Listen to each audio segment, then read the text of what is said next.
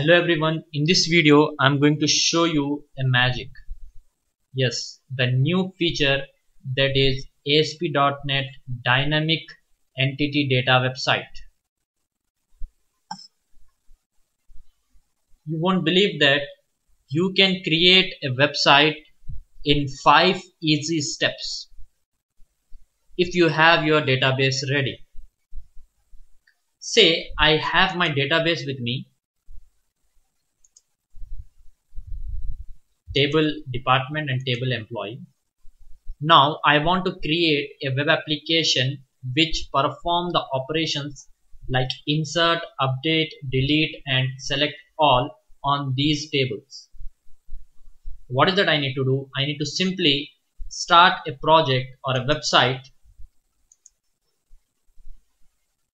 that is nothing but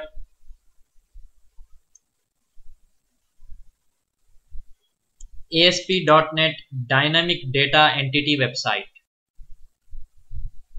and I'll name it as Microsoft Magic Web App, and I'll say OK. In Solution Explorer, I get many different folders and files and XYZ. I need not to worry about that as of now. As I told you, there are 5 steps that you need to perform. The first thing is adding entity data model, the things that we did in our earlier video.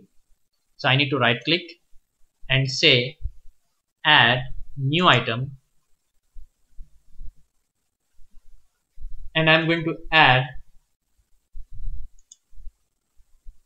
ADO.NET entity data model, and I'll name it as organization model. So add next. I'm going to select both the tables, say finish. That is creating an EDM, entity data model. The second step that I need to perform is adding the namespace, that is Microsoft Magic Web App. Copy this and I'll add this namespace in the global file, and I'll say using Microsoft Magic Web App.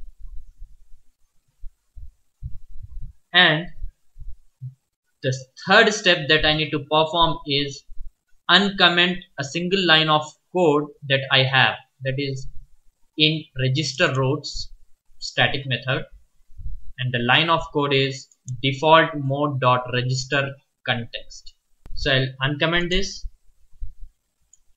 and in place of your data context type, I'm going to write my context class, that is nothing but organization entities. I'll copy this and I'll write my context class.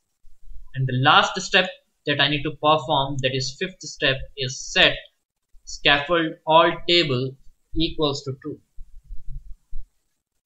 That's it. We are ready with our web application. I'm going to execute this. As we have taken 2 tables in the entity data model, the 2 tables are listed here in a beautiful grid. If I click department, I can perform all the CRUD operations. That is, I can insert a new department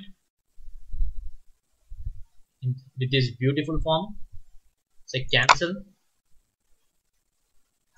I can edit an existing department, cancel. I can delete an existing department, and I can go for the details about the department. And the beautiful thing is that there is a column or a field called as TBL employee, and say view TBL employee. If I click this, it is going to display me the information about this department, that is all the employees belonging to this PDG department. So as of now I do not have any employees. Then back to home, I'll go for department, If I click on QA, view TBL department employees, I get all the employees of that particular department. I have wonderful drop down list. It is going to list out all the employees of admin. So your Microsoft, your Visual Studio, and your dynamic data site identifies that the employee table has a foreign key on department, so it makes a drop down list for department. I'll go back to home. I can click on employee table. I have all the employees listed with excellent paging feature. Back to home, and if we have 100 tables in our entity data model, you'll find all the 100 tables listed here and all the forms associated to each table. So you can explore it more. You can perform each and every operation. You can modify this, you can customize this, and you can use it as you like. But for this video, this is enough. Thank you very much.